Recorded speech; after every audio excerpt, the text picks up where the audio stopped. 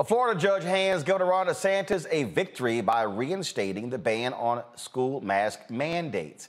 The First District Court of Appeals ruled the Tallahassee judge should not have lifted an automatic stay 2 days ago, halting the mask mandate ban. Now the state can resume imposing financial penalties on the 13 Florida school boards that have mask mandates in place. The U.S. Department of Education has a grant program for school districts that lose money implementing anti-coronavirus practices. Now, right now, Florida is reporting more than 3.4 million cases and over 48,000 deaths in the state.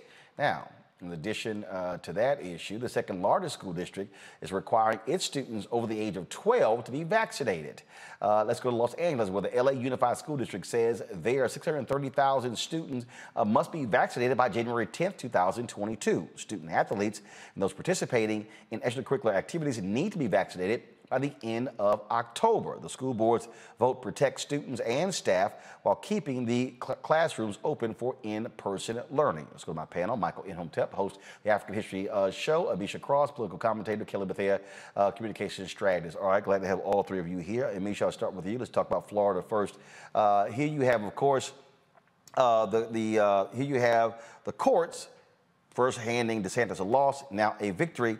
It is still utterly irrational to sit here and watch how adamant DeSantis is against these school mask mandates when the school boards are elected people who are trying to protect their students, faculty, and staff.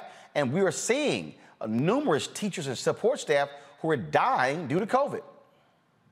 Exactly, Roland. At this point, it makes absolutely no sense. But in Ron DeSantis's head, he is running a national election. This is him campaigning for president, or at least a nominee for the Republican Party in 2024.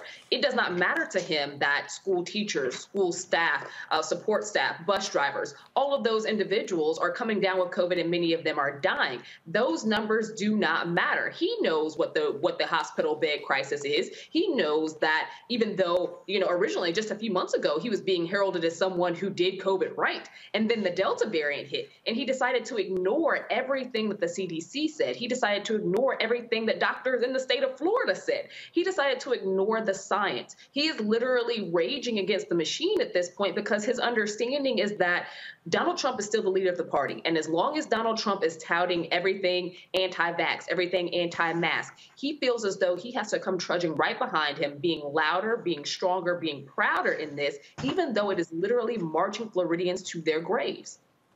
Why these people are following this man is crazy. But Kelly, what's even more stunning, his poll numbers are dropping big time. This is not popular among citizens. He's up for re-election next year, and so he's trying to run a presidential campaign. You might want to focus your 2022 race first. I mean, I would focus on just saving his constituents' lives first, period. Like Anisha was saying, he's acting as though Trump will help him in the next election cycle. And as history has shown in the past couple of years alone, Trump doesn't help anybody but himself. And the cognitive dissonance with people within the Republican Party regarding Trump is just it's so great to the detriment of not only themselves, but their constituents. Floridians are dying. Specifically, Floridians who are unvaccinated and children specifically are dying. And it's almost as if they do not care for the sake of their own political party, their own political standing within that party. And it is just incredibly unfortunate that we are going to see it get worse before it gets better just because people are hard-headed. Simple as that. The Republican Party has made a calculus, Michael, and that is they think they can win by opposing mask mandates, opposing President Joe Biden when it comes to vaccinations. This is a political calculus that they have made. It has nothing to do with public health. It has to do with politics. Absolutely. And, a lot of the people they're listening to have been vaccinated. Donald Trump got vaccinated. Their Lord and Savior, Donald Trump, got vaccinated. OK, Fox News, where they get a lot of information from, Fox News has a vaccine mandate. If you want to work at Fox News, you have to be vaccinated.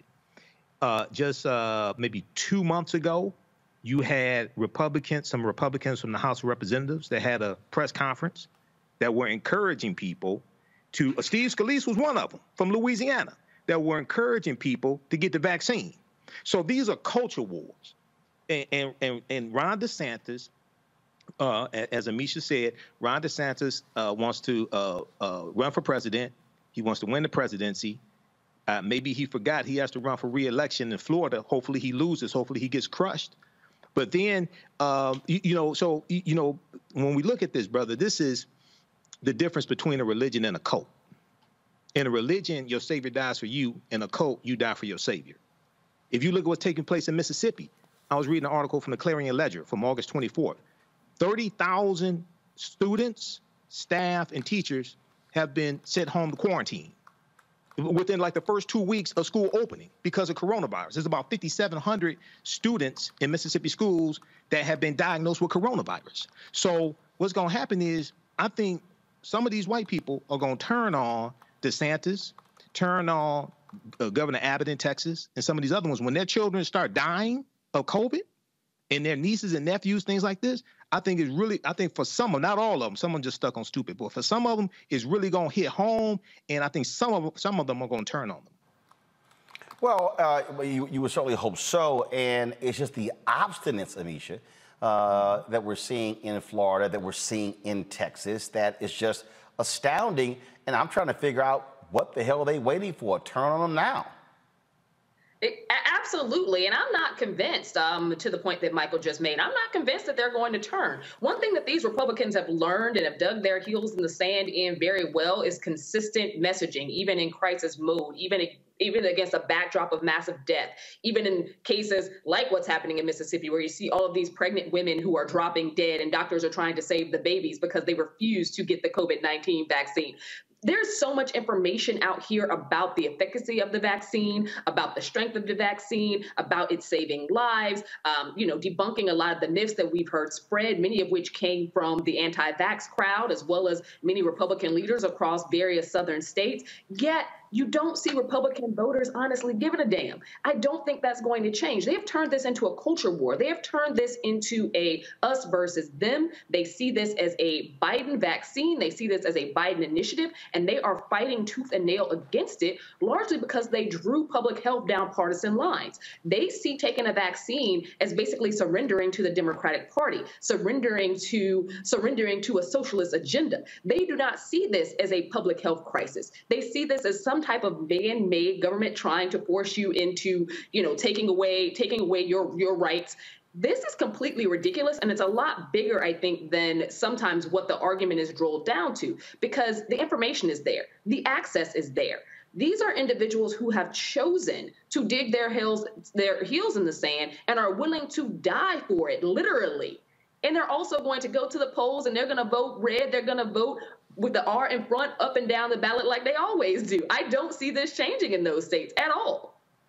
Yeah, I mean, it's just absolutely crazy what we're seeing, and it makes no sense whatsoever.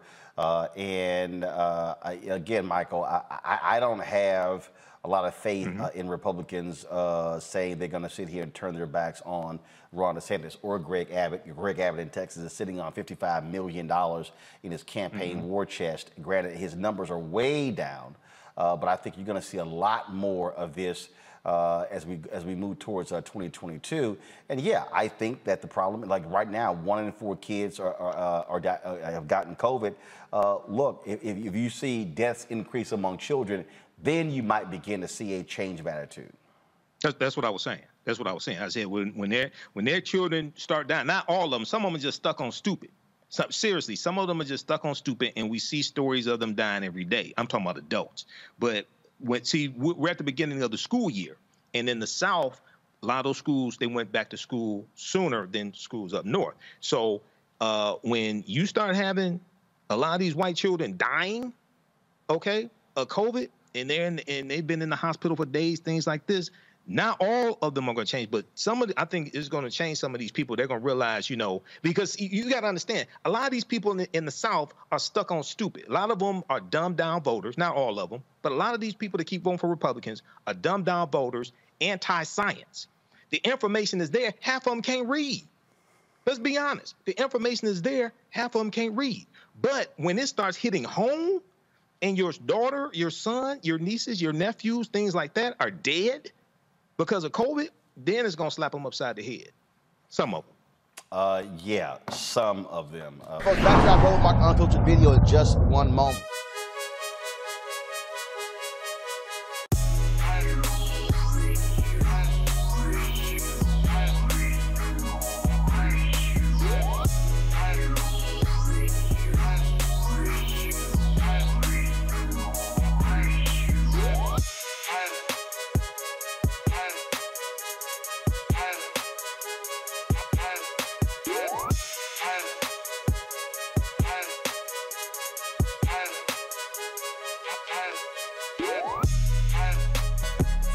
All right, folks, CEEK.com is a black-owned company founded by Mary Spio. It's a virtual reality company where you can actually go there, look at their virtual reality content.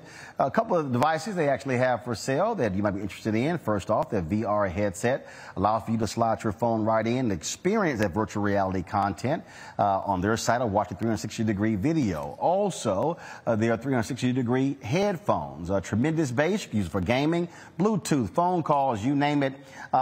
Folks, you can get these two at CEEK.com using this promo code RMVIP21, RMVIP21. You buy one or the other, or even both. A portion of the proceeds come back to us here at Roland Martin Unfiltered. And so we want you to check out CEEK.com and give it a try.